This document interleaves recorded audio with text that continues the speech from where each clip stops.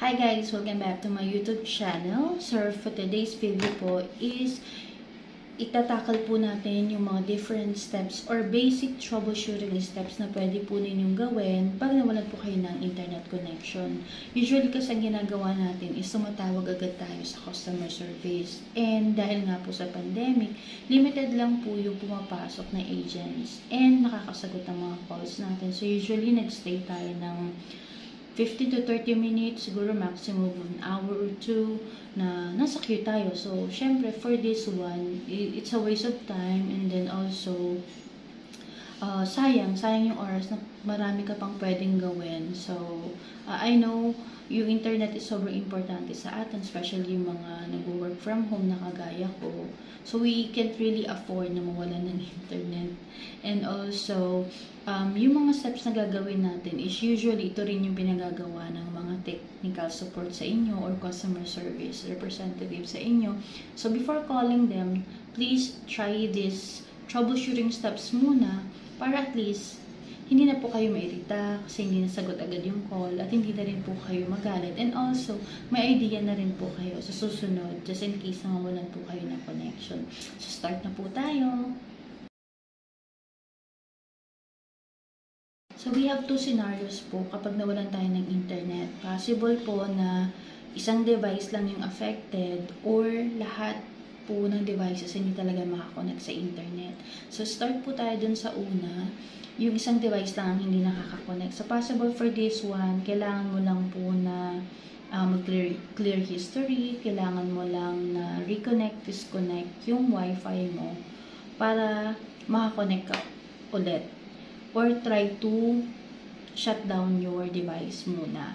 However, kapag ang iyong device naman is desktop, possible naman since ito ay ginagamitan ng Ethernet cable. So, for this one, pwede mo pong i-unplug and then plug mo ulit yung cable na connected from your desktop going to your modem. Kapag same thing pa rin na hindi siya makakonect, try to use a different USB cable po. So, kailangan po may light din po yung LAN or yung port kung saan connected yung bawat isa. And then, doon naman po sa second scenario po natin na lahat ng devices hindi makakonect sa modem is we need to check first din as well as doon sa first scenario natin, lagi yung lights ng modem natin. So, that's very important kasi kailangan ng internet light po natin is always green. Same goes with power po. Yan ang sobrang importante po actually aside from WLAN, Wi-Fi. So yun po yung dapat natin i-check. If yung internet light po natin or modem po is red po siya, try nyo munang i-shut down yung modem for 5 seconds. So, mag-count po kayo ng 5 seconds bago nyo po siya i-turn back or i-power on ulit.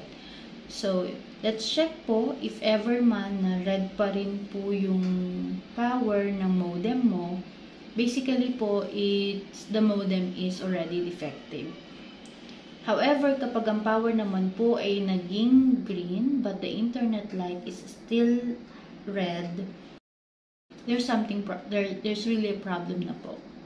So first, you need to check muna kung nasettle na yung account mo.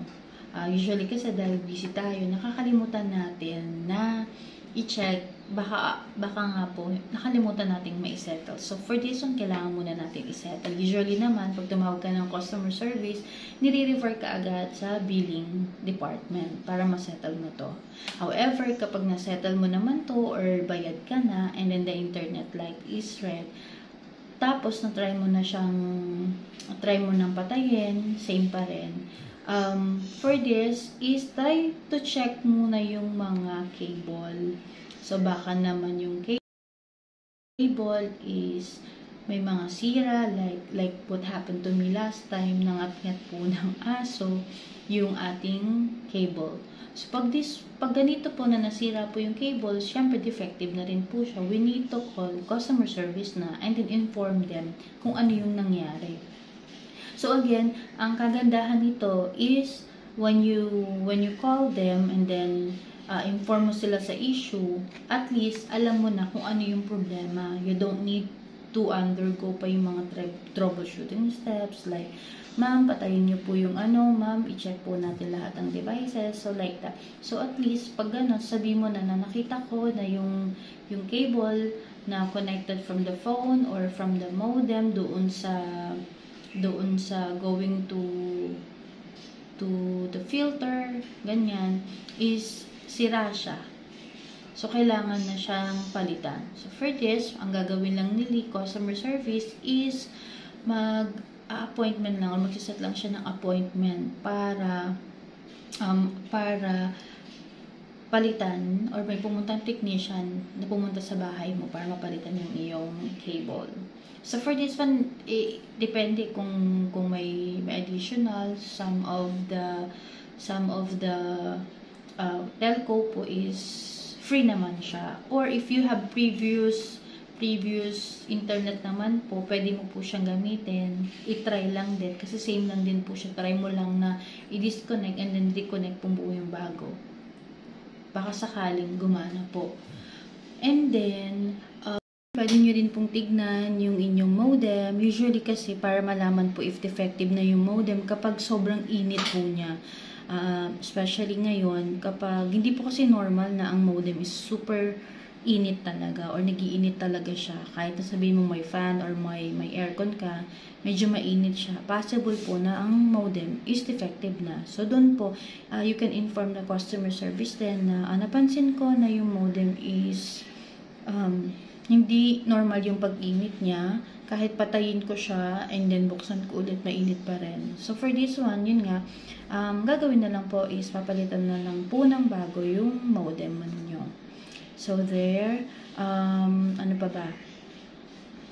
So, yun. Usually lang, na talagang dapat natin i-check lagi is yung mga kulay ng modem. Pwede nyo rin pong tignan yung inyong modem. Usually kasi para malaman po if defective na yung modem kapag sobrang init po niya. Especially ngayon, kapag hindi po kasi normal na ang modem is super init talaga or nagiinit talaga siya. Kahit na sabihin mo may fan or may aircon ka, medyo mainit siya. Possible po na ang modem is defective na. So, doon po, you can inform the customer service din na napansin ko na yung modem is hindi normal yung pag-init niya. Kahit patayin ko siya and then buksan ko ulit, mainit pa rin. So, for this one, yun nga, gagawin na lang po is papalitan na lang po ng bago yung modem ninyo. So, there you go guys. Yun yung mga basic troubleshooting steps na pwede nyo gawin and i-follow bago kayo tumawag sa customer service para hindi na rin kayo mag-waste ng time. For example nga, diba, nakalimutan nyo palang isettle yung inyong balance and then tumawag kayo, naghintay kayo ng 2 to 3 hours sa queue and then you found out pala na kailangan mo isettle yung payment. So, ayun. So, it would really save a lot of time. At least, alam mo na-isolate mo na kung ano yung really issue ng internet mo, bakit nawalan ka. So, there. I hope this video will help you just in case na may encounter nyo yung problem nyo or if you're currently encountering this problem, pwede nyo po siyang i-follow. Don't forget to like and subscribe to my YouTube channel. So, I'll see you again next time. Bye!